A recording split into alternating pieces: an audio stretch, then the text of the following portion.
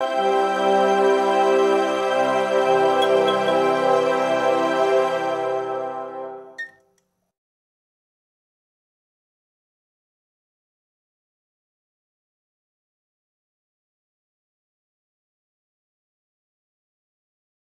thing that I'm most excited for is the music in this movie, because movie musicals are just something that we don't get that often. It's so special, and what more could you ask for than not only a story, but also a story that's told through huge song and dance numbers written by incredible composers. So I'm really excited, and I hope audiences love the songs. I think the main theme here is really, I know it sounds cheesy, but it really is about love for your family, your chosen family, whatever family means to you. And I think about change and learning how to navigate change, because this idea of happily ever after isn't always a permanent state, is really present in the film, and we see these characters battle their happily ever after not looking exactly how they imagined, and that's life, you know.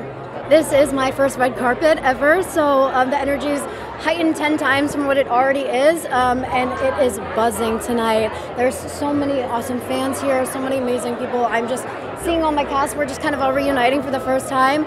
I'm over the moon, and I'm trying to process, so yeah, that's where I'm at right now.